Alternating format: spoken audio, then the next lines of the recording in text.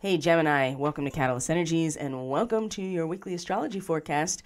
My name is Dee. Thanks for joining me, and we are, mostly going to talk about the weekend because the astrology of the weekend is just immense. And of course, we're going to look at the week of the last lunar quarter leading up to the first new moon of 2022, which is going to be on the 2nd of January, a new moon in Capricorn.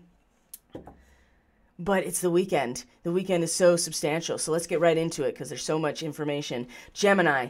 All right, let's get right into it. So the 24th is got some very challenging aspects to work through, or not even to do anything about. I mean, they're going to confine us in such a way that if we are not malleable or certainly willing to be flexible and adaptable, and shapeshift in some ways. And Gemini, this is, you have mutable energy on your horizontal axis here of consciousness. So mutability and even mutability on your the four corners, basically. So this is not something that you're unfamiliar with as a Gemini, is the mutability. So being able to lean into these squares, we're going to have a square with Saturn and Uranus that is exact on the 24th. So this has been leading up and is going to reverberate still for a couple more days. But we also have this opposition at the same time with the moon at 30 degrees Leo opposite Jupiter before it moves into Pisces. And so that's going to happen this week too, leading up to the new moon, is Jupiter is going to come into Pisces, and it's like, right, a sigh of relief. And for you specifically, Gemini, it's coming into the realm of your career house and your mission, your contribution to society. Like, what is it that you are part of building at a social and institutional level? And this is often considered career. It doesn't necessarily have to translate literally to that, but it's the idea of what you're here to do, right? What is your contribution? And when Jupiter comes into the 10th house, I mean, this is going to be pretty strong for Gemini to start really stepping into a position of leadership and management in terms of contribution and maybe teaching, maybe, just expanding on your understanding. And especially in Pisces, Jupiter in Pisces, this is the Hierophant. This transition has come up very strongly in the intuitive portion of my transmission today, the daily medicine transmission. And it is coming out strong in everybody's reading, like the area that aspect is going to start really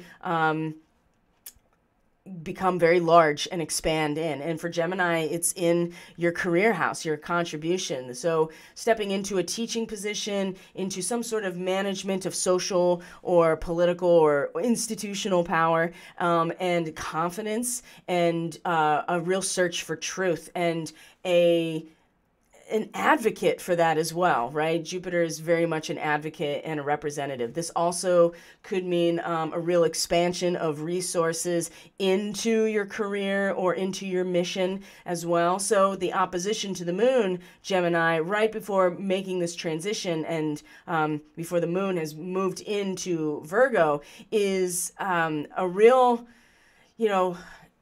deep feels, especially for Gemini. I mean, we're looking at your, the cusp of your 3rd and 4th houses, right down here in your nadir area, and the moon. So deep feels, right? Very deep sensitivity to something that cannot be contained anymore. And when we're talking about the 3rd house, or generally here, for Gemini, I mean, this is the house of learning and language and the way that your mind really works. And to have Leo here, I mean, it needs to shine the brightest. Gemini in the realm of the everyday activity of speaking and communicating and writing and reading and researching and empirical reasoning and logic and evidence detection, all of these 3rd house types of processes, a technical skill, practicing a technical skill, all of these things are represented by Leo for the Gemini. The mind has to be like a sun,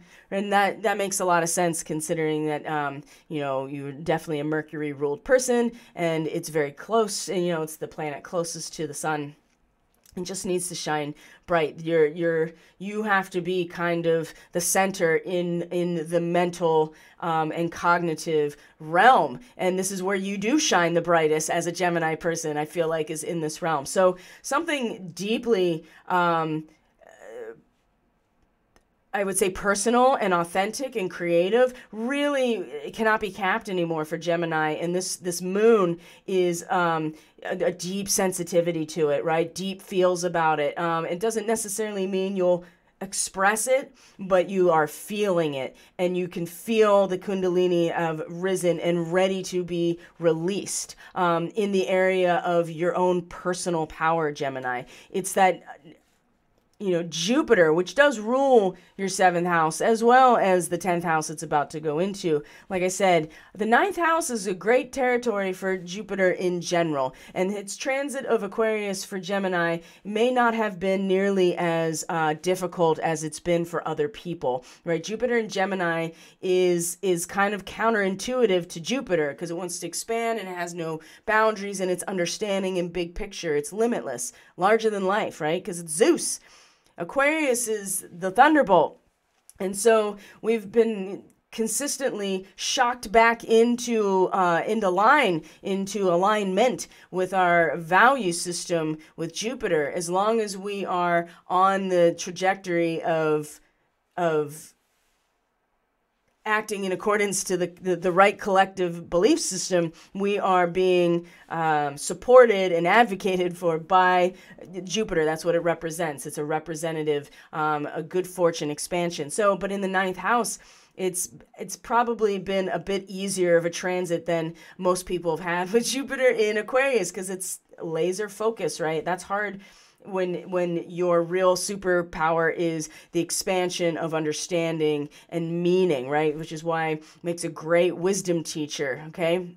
So, but in the 9th house, at the very least, Gemini, the fact that your belief system is ultimately characterized by the ability to tap into the Aquarian nature, I feel like you had an easier time than other people. So even at this stage where it is in opposition to the moon in Leo here, you're releasing so much power through this conscious totality of being that is, it's almost like, despite the fact that it's in opposition, it's very easy to find the balance point here for Gemini. And I don't even understand why. It's like when you can release the larger meaning and context with Jupiter as like as an overarching wisdom or an understanding, it kind of allows you personally and individually and emotionally to deepen your sensitivity and deepen your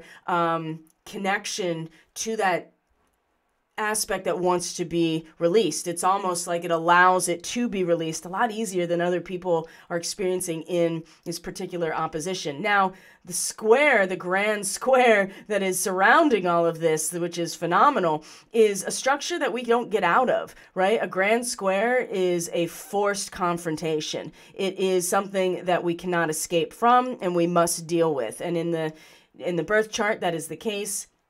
And in galactic astrology for starseeds, it very much is the case, but in a way that's like you can't get off your mission because it's keeping you absolutely, fortressed in. Your power comes from staying on task with this. And so it's very similar that this is the square here that is partially this opposition and the other opposition between the nodal axis of the moon. So it's very karmic. And very related to you, Gemini, in terms of where you have been in terms of your own identity when it comes to the direction the entire collective has been led to in order to evolve. So, which is, again, being able to simultaneously and seamlessly identify with both angel and demon on your shoulder, because they are one and the same, and separation in this material world for whatever reason, if it was intentional or we were manipulated into being here, we still have to learn to deal with it. And Gemini people are... it's woven into the fabric of who they are. So they are they are the teachers, right? In some ways.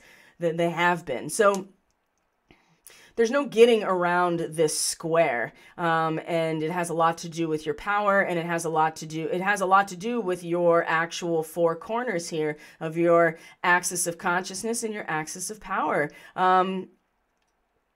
And who you know yourself to be, and who you know yourself to be in your relationships, and then how you feel about where you are gathering your power and what wants to come out. Because there is, Leo is combust and it releases very powerfully. There is no duality here.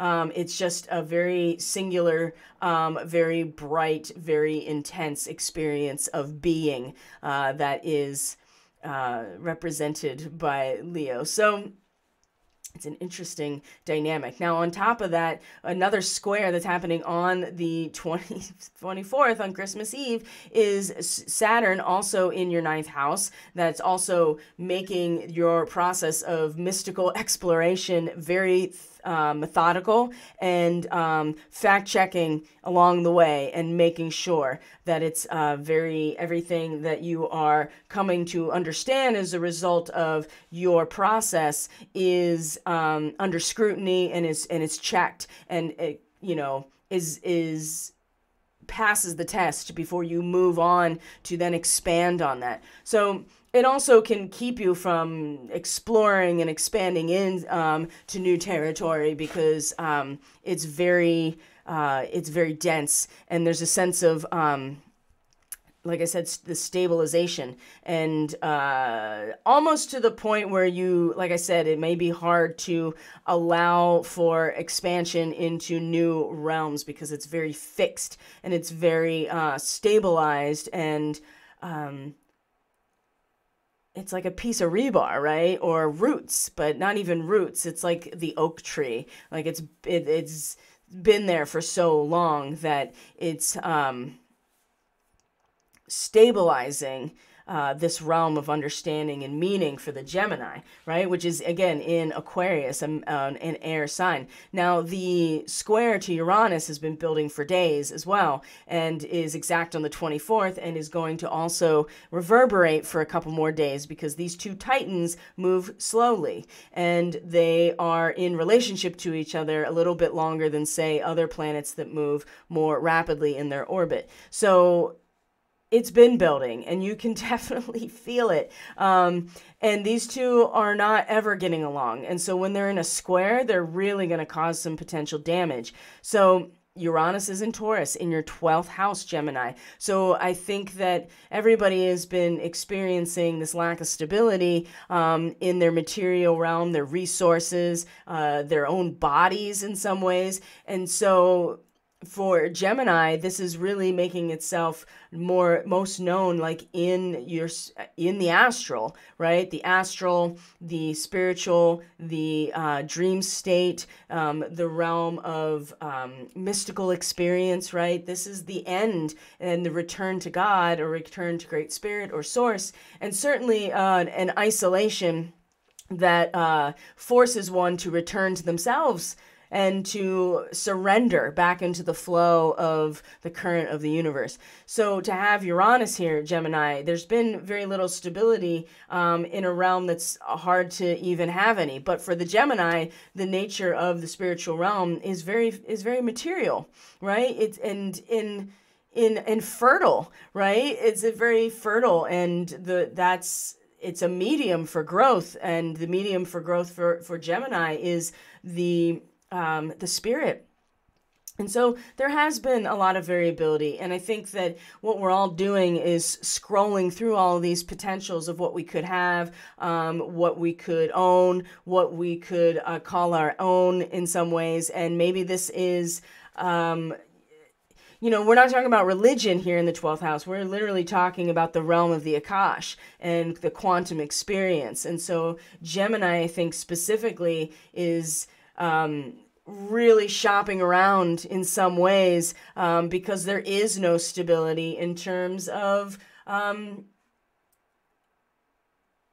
how to best surrender to this fertile ground and how best to surrender to this process in general. And I don't think that that's necessarily a difficult thing, although it depends on where other things are in your chart that may enhance this or challenge it. What is going to be what is going to be challenging here is for everybody is that people need to lighten up, number one, because if you don't allow yourself the space to be innovative, to be free, to be even revolutionary in all of this Uranian way, right? To allow for the sudden changes or radical reorientation, if you don't allow space for that, or at least be aware of that, then there is potential damage that can happen with this square, because Saturn's not going anywhere. Saturn represents like the black cube. It represents the atom itself, right? There is no, and the law of nature, right? And the universal forces, right? You can even think about gravity and time and space actually being ruled by Saturn as well, because all those things are intertwined in the material universe in terms of classical physics. So if it's not going anywhere, and it's staunchly placed in your house of belief systems and understanding and meaning. And like I said, it will require that every aspect is accounted for in terms of the mystical journey, for instance, or any kind of journey, right? Like long-term travel, perhaps any kind of graduate work. It represents an authority, but it also represents stability and a sense of responsibility, and also finishing what you started, right? Fulfilling your obligations is a big part of Saturn as well. There's no doing things half-assed when it comes to that. So in your belief systems, it's very, very staunchly and it's very sturdy there. But the thing is that you are and those are beliefs based on human interaction and relationship, right? The meaning is the catalyzing force that allows you to turn lead into gold. The square is that your higher self and the third eye and the higher mind in some ways really wants to individuate in the direct experience of being surrendered to the flow, if that makes sense. These are very different things, although they represent the same areas in a lot of times, which could be like spirituality and metaphysics, but one is understanding and higher mind, and the other is completely submerged in the experience. And so if you don't allow for a little bit of if you don't allow for some space in your belief systems and the way that you derive meaning and the big picture of alchemy and transmutation, right? This is, again, these are the broader cultural horizons that we develop as a result of traveling and higher education. If we do not allow for some flexibility and adaptability in this square, I mean, Uranus will have its way regardless of what you have to say about it, and Saturn just won't budge. And so there will be other ways for this crisis to find its expression. And for Gemini, I mean, to have that type of psychological crisis in your 12th house could be really could be very destabilizing, and could have you potentially I didn't really think about this until now, and I really hope this isn't the case for anybody who's listening to this, but one of the most extreme thing that I thought of is like a hospitalization, right? Because there needs to be some measure of variability in this realm of the mystic in order to be able to, be able to shop for a specific experience, or be able to, seamlessly move among different experiences in this realm. But if your belief systems are so firmly planted that they are you can't get away from that. I could see a break, a psychotic break or a hospitalization that forces you into isolation. So you have to start waking up in some ways. But there are so many less extreme versions of this that could be expressed. But I thought that was a good way to explain it so that it was really clear, but it doesn't have to be exactly like that.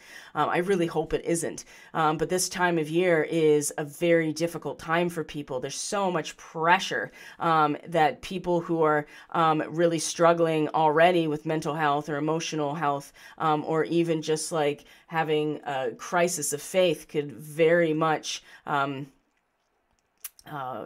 can be impacted by this time of year. So this is the 24th. The 25th has Venus and Pluto coming into the second conjunction, and at the same time, Mars is in a trine to a now direct Chiron. So now we have another instance right after this where Venus is offering up another layer of density that has, when Venus had met with Pluto the first time, I think it was really strong. And for you, Gemini, it's in the realm of the shadow, and it's in the realm of what you're producing, and in your relationships, and betrayal and intimacy and investments and profit. These are all part of the 8th house because they require a commitment or a binding contract, and then this is what's produced as a result of that. And that falls into a lot of different types of relationships. But for Gemini, something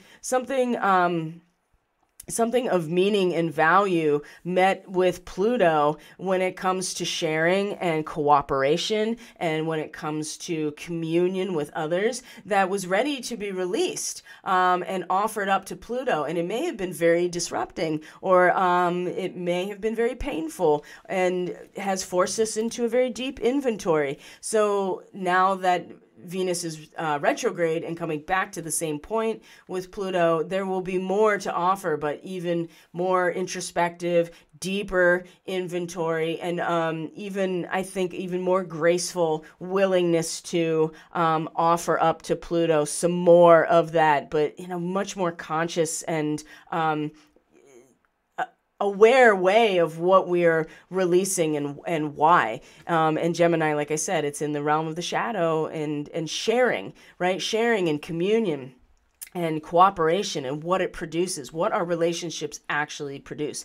So and that's happening on 25th. And along with that, we see that Mars is in a trine to Chiron. Mars is in a trine to Chiron and in conjunction with Antares, right? The fire of God, Archangel Uriel, the heart of the Scorpion. So Mars is going to be spitting fire right into our eye, right? In terms of Chiron.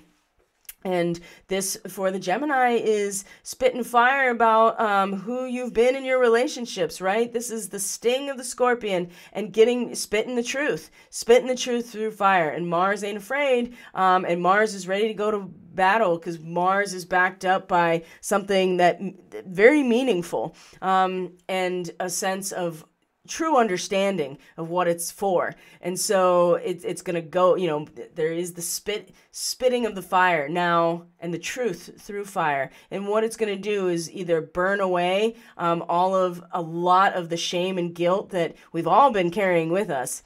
But for Gemini, shame and guilt about the society in general, it's either going to and the nature of society specifically, it's either going to allow for a really cathartic release, Gemini, of whatever responsibility you may still feel like you hold for society as a whole, or just the social setting that you really realize yourself in is the 11th house. And so it doesn't necessarily have to be society, but it could be, your neighborhood, or, your social media networks, or your larger friend group and your social networks. Maybe there's something that you've been really hanging on to, Gemini, in terms of guilt, shame, maybe playing the victim, maybe playing the savior. Maybe the wounded healer narrative has been imposed so much that you don't even realize that you end up acting out different ways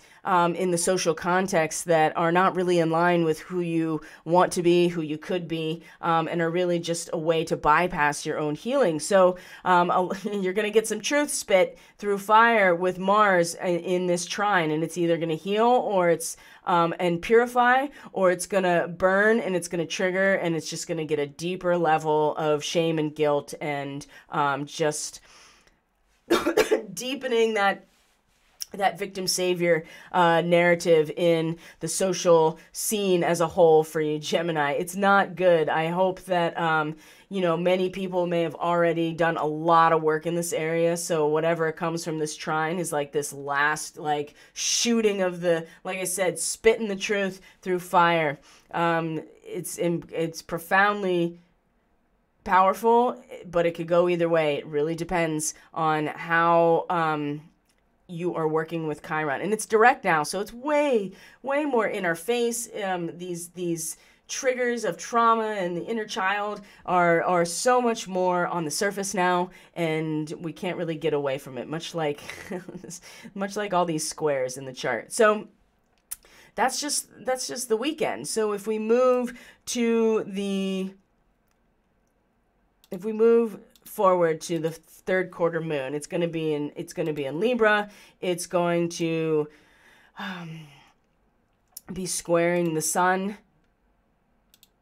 in your 8th house as well, right? The sun. And this is going to be this area for you, Gemini, in the shadow. And you're going to really find a lot of sustainment and illumination, and your focus specifically, I feel like, is going to be on tying up loose ends, making sure that everything is taken care of and fulfilled in this realm. What are in terms of what you're producing in your relationships and in your relationships and in your man, I've been recording for so long, like it's starting to just all run together. I'm so sorry. Your relationships, and then what you're producing in them, right? And you want to, this focus with the moon in Capricorn is specifically how you make sure that everything is attended to and you finish what you've started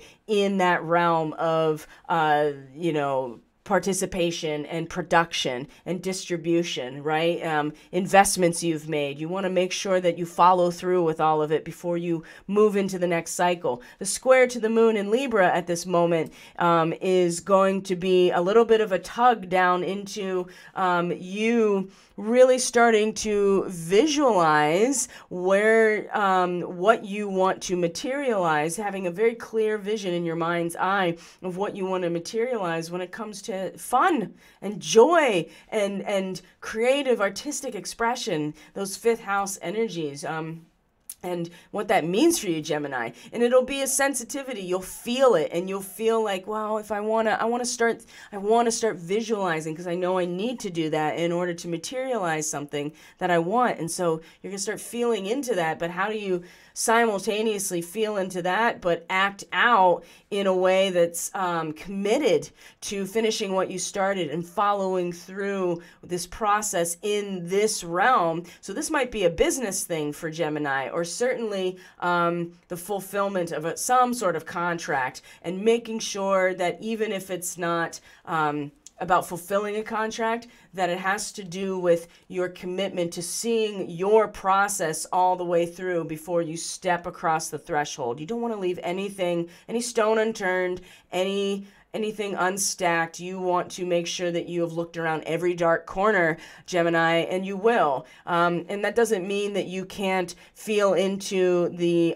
need to visualize what brings you joy in a new cycle. It's just going to be a little bit of discomfort when you have to live in those two places at once. One is your feeling and one is your expression. But I think this is important, because I think it's important that we acknowledge how these things don't necessarily always fit. And there's another grand square with Chiron, the moon in Libra, the sun in Capricorn, and Black Moon Lilith in in Cancer. Wow. There's a lot of these grand squares. That's pretty remarkable. And then if we go a week later to the actual new moon, what we're going to find, Gemini, is really you're going to really set some intentions around letting it burn.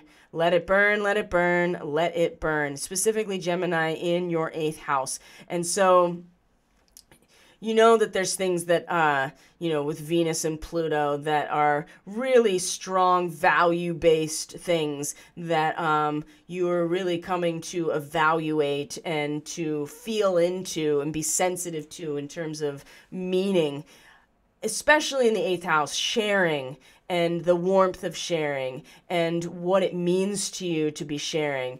So there is a lot of letting go in this area, but this new moon in particular is really inviting all of us to find a way to revere and honor and study fire, and how fire is a symbol of transcendence over the cycle of death and rebirth, which is very much a big part of the 8th house in general as well. So let it burn, and not only let it burn, but learn to love that it's burning, because we know that we can't emerge from the flame as a phoenix until the burn is happening. And so there is something that we can honor and that we can intend to grow within ourselves, which is the reverence and the willingness to transcend this cycle through our meditation and focus on fire as a symbol of it. So let it burn in this 8th house, Gemini. Just let it burn away, and know that over the course of January, as this lunar cycle unfolds, that there is a lot of release and purification that is about these areas for you, 7th house and 8th house, right? Your binding agreements, and then what those agreements produce, either domestically, sexually, romantically, business-wise, any kind of binding agreement that we make, even at a global level, just by being a citizen on planet Earth that's in a body, that is a binding contract. So let it burn, Gemini. Let it burn. You've been through some interesting times in the last year and a half with the North Node moving through your 1st house. And, the best, I do believe the best is yet to come, but we have some pretty challenging times in the immediate future. And Gemini, it seems to be right now, there's a lot of release, and has been for a long time for you, in this 8th house of that Capricorn represents for you. So it's really in the darkness and the shadows and in the space of power that some of the biggest transformation is happening for Gemini, and it's just really being concentrated right now during this time. So Gemini, I'm going to leave it there for you. Thank you so much for being here. I truly appreciate each and every one of you. If you are interested in a personal reading, if you're interested in more information, getting on the email list, and if you're interested in supporting this work, which will allow me to continue to do it, you can get everything you need from the description box below, and you certainly can stick around at the end of this video and get more information that way. So Gemini, have a great weekend. Happy holidays, Merry Christmas, whatever you celebrate. I hope that it's joyful and that it's nourishing and peaceful for you. And I'll see you on the next video, Gemini. Take care of yourself.